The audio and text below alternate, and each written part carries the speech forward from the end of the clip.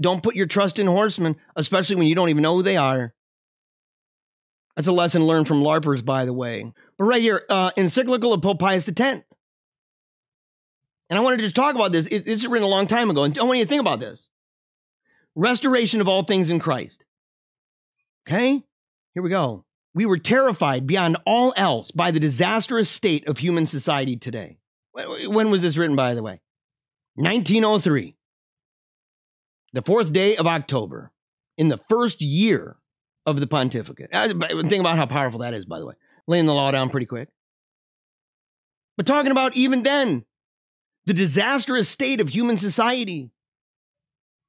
Talking about who can fail to see that society is, at the present time, more than in any past age. And remember, I'm always talking about this, about the relative size and scale of things that different time periods go through. So to them, what they were experiencing at that time was worse than at any time before. To them, you would have a lot of Adventism. That's what happened with Azusa Street. You start to see the Pentecostalism start to come out in the early 1900s. The revivalism. Those are inevitable social consequences of really dark times, by the way. But they thought it was the worst. Suffering from a terrible and deep-rooted malady, which developing every day and eating into the inmost being is dragging it to destruction. And what's the disease? Apostasy from God. Wow. Look, apostasy from God, than which in truth nothing is more allied with ruin. According to the word of the prophet, quote, for behold, they that go far from thee shall perish. So you look at it and you say, man, wow, okay, this isn't the first time we've been through this.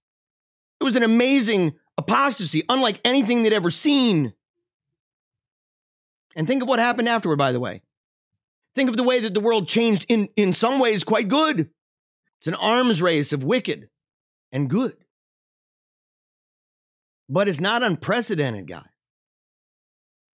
We must hasten to find a remedy. Yes, that's what the show is about, man. I'm done doing I'm complaining about this or I'm complaining about that. If we can do that till we're blue in the freaking face, and you know what that's going to accomplish? Nothing. Nothing. It's good to point out the hypocrisy. Yes. It is good to show the lack of reliability in groups like, the phonies, the phony baloney nonsense that we see with the governors and with the journalists and everything else, politicians of all kinds. That's good. That's good, but it is insufficient. So if we do that and we end there, okay, good. You're like a meme review. Says that we recoil in terror from the task, being cognizant of our weakness. We recoil in terror from a task as urgent as it is arduous. What we're talking about, bringing back the good, making it great again, making America great again, making the church great again, making the liturgy great again, making masculinity and femininity great again, making beauty great again, making international trade deals great again, making the land movement great again, making economies of size and scale great again. So many things great again. The centrality of the gospel, even to a point where we have enough in common that even with those we disagree with, we're able to coexist.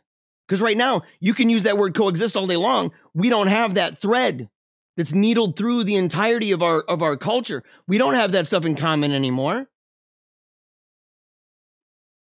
We're nowhere near a melting pot. We're like a tossed salad filled with a whole bunch of really angry meatballs. Really terrible stuff. And right here, when all this is considered, there's good reason to fear lest this great perversity may be, as it were, a foretaste. And here's the thing. In fact, that's prescient. Think of the foresight, by the way, in that. To say, man, this is a foretaste. Look at the wickedness that's coming around and say, man, we got a lot of wickedness right now. It's taken to another level. It's taken to another level in magnitudes that are just mind-boggling. And perhaps, and I like the perhaps, a qualification, the beginning of those evils which are reserved for the last days. And that there may be already in the world the son of perdition, to whom the apostle speaks. Such in truth is the audacity and the wrath employed everywhere in persecuting religion, combating the dogmas of the faith, the brazen effort to uproot and destroy all relations between man and the divinity, while on the other hand, and this according to the same apostle in the distinguishing mark of Antichrist, man has with infinite temerity put himself in the place of God. He raises himself above all that is called God. We're seeing this now with infinite temerity. We see it when they talk about, yeah, I understand I'm shutting down churches. Yeah, you can do it at home. You don't need to be a church. They don't understand, by the way, not only do they not understand Christian community, they don't in the fellowship of the brethren, they don't understand the sacraments. They don't understand sacramental theology. They don't understand Catholic liturgy at all. So I mean, even beyond just the mere community part, and that's not, I don't want to downplay that at all. We're not to avoid this. We're not to stay away from it. But look at the temerity.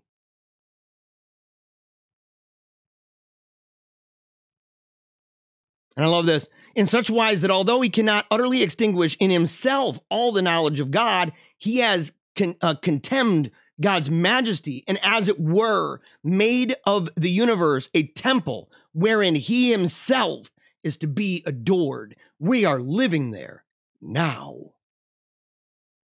Now.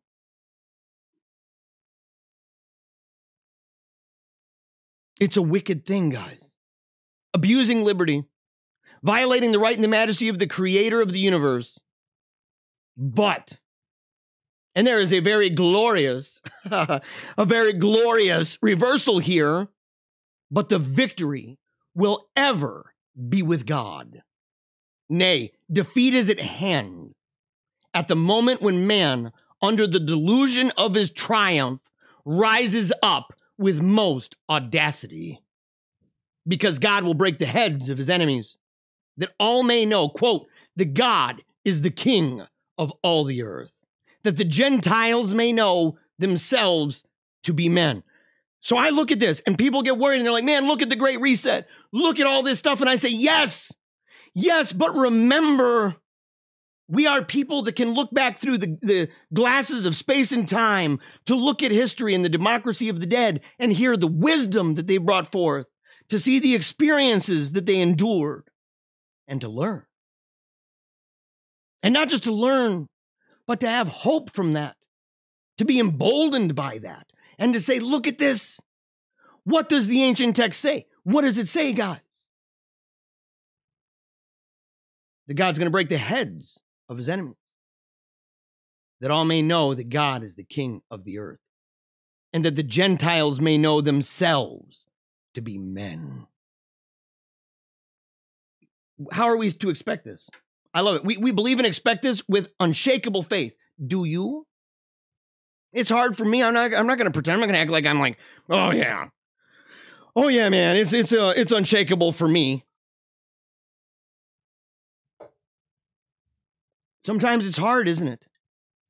Sometimes it's hard to believe. Sometimes it's hard to believe the role that we play, isn't it? What can we do? We're everyday folks. This is a daunting task, isn't it? This is a big thing. And it's a big thing, not just because the nature of the matter. I mean, obviously it's a big thing, but it's a big thing also because that is the way that the enemy has made it. But the enemy has made it a big thing because ultimately the enemy is trying to take what is already a big thing under Christ the Lord, isn't it? When you have all power and all authority in heaven and on earth, that's kind of a big thing. When you're supposed to subject all things to Christ Jesus, that's kind of a big thing, I guess. All things is pretty big. Pretty big. And it doesn't come down. It doesn't come down from the sky like, well, it's just going to just kind of plop on us and we're all just going to be like, wow, look at how everything was all of a sudden done. No, we have a role to play. And it's easy to feel like because the situation is so big and the burden on us is so real that we for some reason feel like, well, I've got to do it all by myself. Get it out of your mind all the way, right now. Just get it all out. Don't even think that way. Don't even think that way at all. Get it gone. Because the truth is, that's ridiculous. The truth is, that's absurd. Don't be cuckoo. You ain't going to do it all by yourself. You know what you got to do all by yourself? You got to do what God has called you to do. And I don't know that for you, just like you don't know that for me. I have to discern that. You have to discern that. Pray and fast. Talk, spiritual directors. Talk with elders of your church, whatever it is. Talk with them. Say, look, I'm living through this time. It's really tough. I hate seeing this, and I know that my role is limited. I know, I'm just a regular Johnny Q and Sally Sue. I'm just a regular person. But I feel helpless, and I feel like I can't commit the way I want to.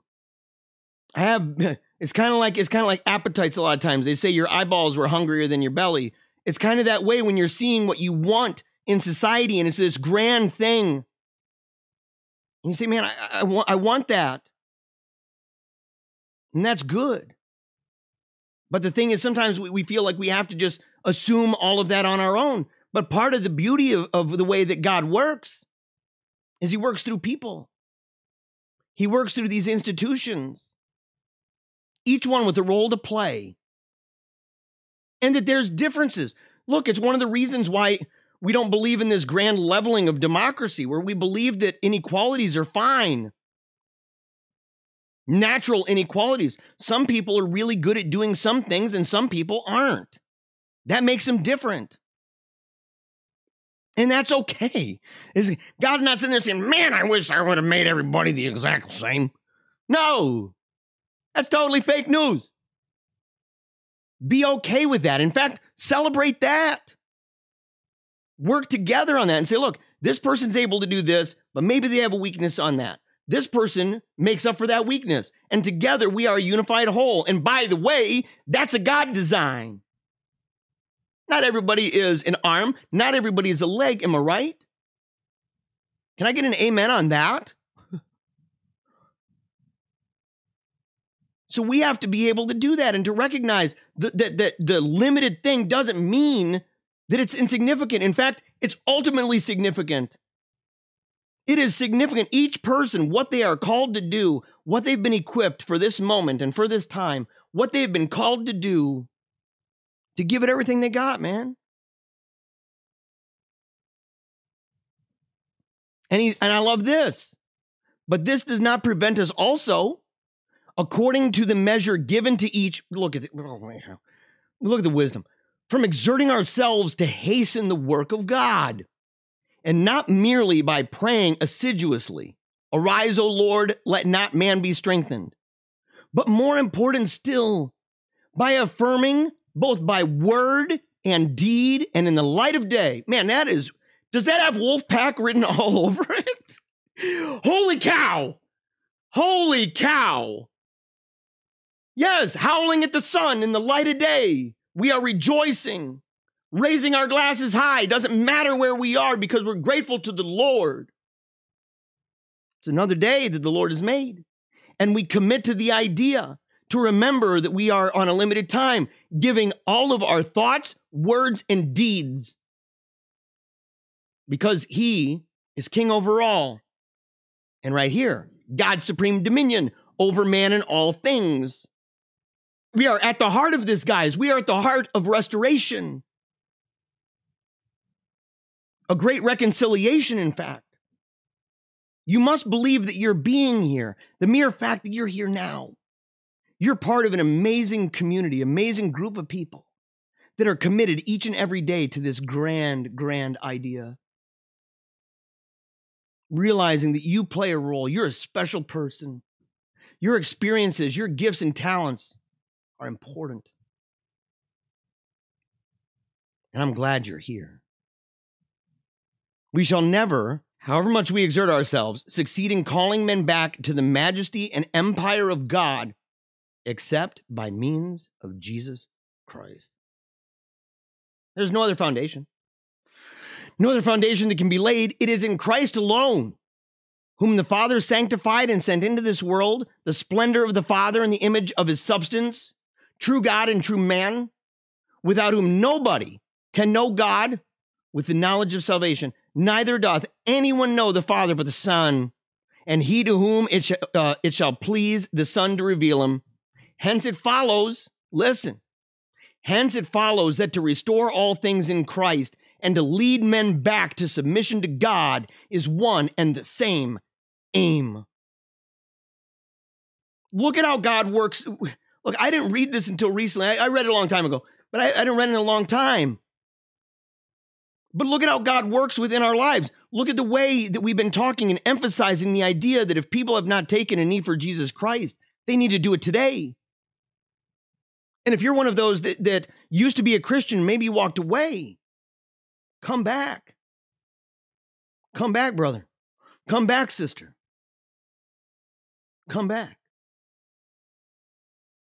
And if you don't know how to come back, or you've never taken a knee in the first place, reach out to us. You don't have to reach out to me. Reach out to anybody you know who's loving the Lord. But I open it up and I say, look, you can email me, PaleocratDiaries@gmail.com.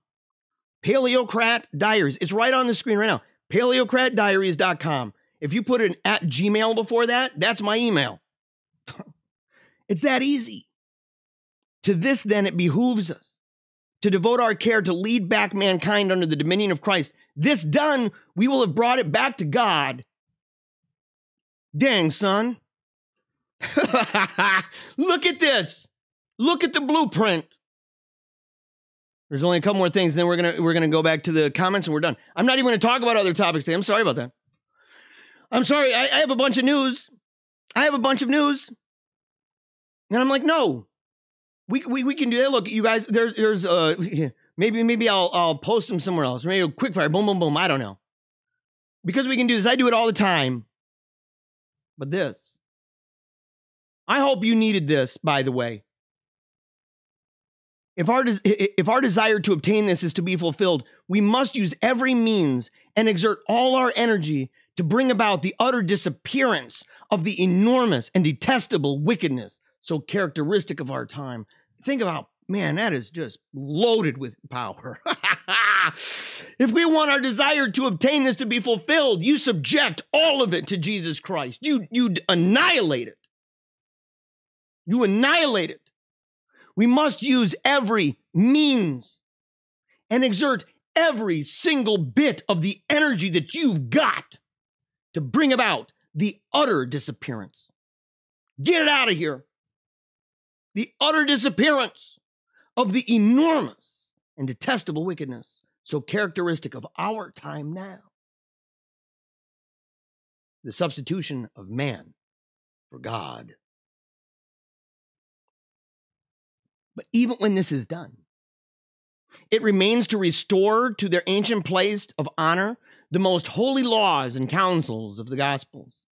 And I'm glad to proclaim aloud the truths taught by the church and her teachings on the sanctity of marriage, on the education and discipline of youth, on the possession and use of property, the duties that men owe to those who rule the state, and lastly, to restore equilibrium between the different classes of society according to Christian precept and custom. Not satanic communist crap. So you sit there and you say, look all of this, what it all touches on. Because we can go after the evil. And that's why I said, if we go after this, remember guys, when I started to kind of change my tune on this, it was a day where I said, dude, I've had it. I'm done. I said, I'm done just always pointing out the darkness. It's all around us. We see it.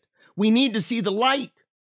We need to amplify the light. We need to poke holes in that darkness and allow the light to shine through. We need to see. We need to feel the warmth again. Because it's dark and it's cold. It's disorienting.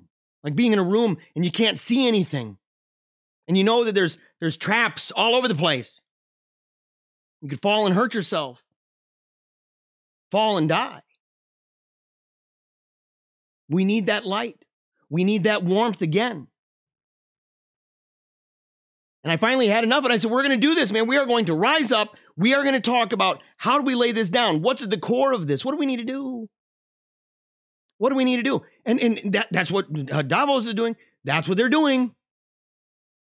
They have blueprints for domination. We need our tools of dominion. And there's a difference. One's godly, one's just wickedly satanic. And the last thing, talking about religious instruction. That religious instruction is at the core of this. And that's something we can do with our families, guys. That's something we can do in our homes. You know, do you talk to your kids about the Bible? Do you talk to them about God? Do you talk to them about liturgy? Do you talk to them about prayer? Do you pray with them?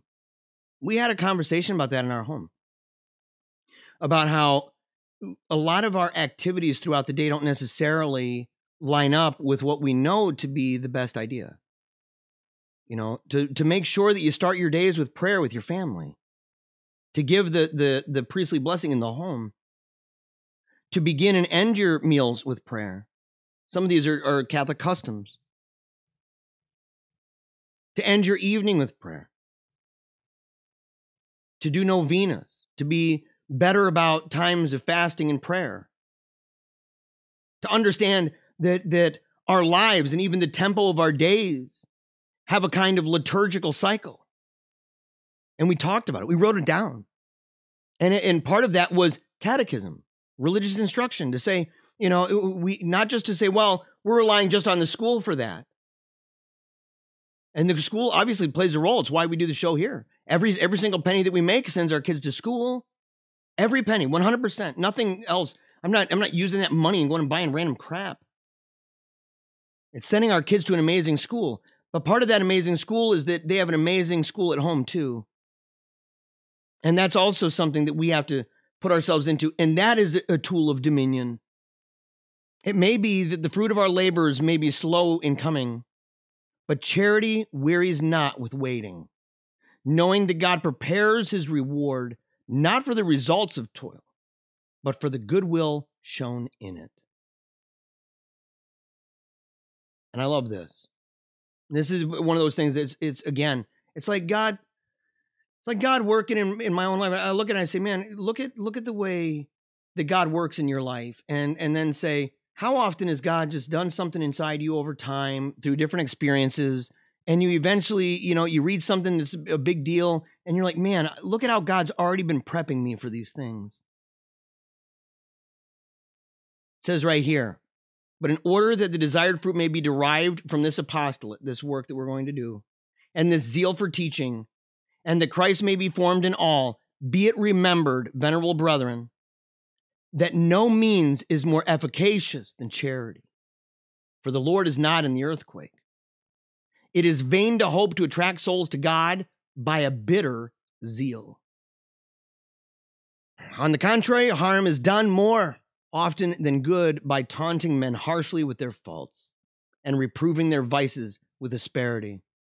True, the apostle exhorted Timothy, accuse, beseech, and rebuke, but he took care to add, with all patience. And Jesus certainly left us an example of this. Come to me, all ye that labor and are burdened, and I will refresh you. And by those that labor and are burdened, he meant only those who are slaves of sin and error. And the last part. And by the way, thank you guys, man. I'm grateful. I'm grateful that you've allowed me to talk so long about this, because this is honestly so important. It's more important in the long run than what is happening in Michigan or various places in the lockdowns. It's more important than what Cartoon Network is putting out there for people to draw them in through indoctrination into their crazy woke cult. Because we understand. We have a God's eye view of this. He's revealed it to us that when they do this sort of thing and they rise up trying to take the throne of the Lord, that they will be cast down. It says right here, oh, when in every city and village the law of the Lord is faithfully observed. Imagine, I want you to close your eyes. I just want you to think about it for real, because it's the last thing I'm going to say. When every city and village, the law of the Lord is faithfully observed. When respect is shown for sacred things. When the sacraments are frequented and the ordinances of Christian life fulfilled, there will certainly be no more need for us to labor further to see all things restored in Christ. nor is it for the attainment of eternal welfare alone that this will be of service. It will also contribute largely to temporal welfare and the advantage of human society. For when these conditions have been secured, the upper and wealthy classes will learn to be just and charitable to the lowly. And these will be able to bear with tranquility and patience the trials of a very hard lot. The citizens will obey not lust, but law. Reverence and love will be deemed a duty toward those that govern, whose power comes only from God. And then at last it will be clear to all that the church, such as it was instituted by God, must enjoy full and entire liberty and independence from all foreign dominion. And we, in demanding that same liberty, are defending not only the sacred rights of religion, but are also consulting the common weal of the safety of nations. For it continues to be true that piety is useful for all things. When this is strong and flourishing, the people will truly sit in the fullness of peace. I love this. I love it. And it's true. It's true and it's reliable. And you know what? It's readable. You are able to apply it to a vast array of circumstances and situations. All of them relevant. All of them real. And it's not just, again, like, I know people that are like, yeah, but it only matters. It only matters about, salvation. And I'm like, yes, in an ultimate sense, yes, but there's also the great mandate that has to do with things that are going on in the earth. And those things going on in the earth oftentimes are going to have massive ramifications on the way that people respond to the gospel. I like how this is a full enchilada approach to restoration. And what a great antithesis to the reset. God is good. God is good. Powerful. The wisdom of history and the democracy of the dead. And we're all the better for it. I wanted to make people dream bigger thoughts.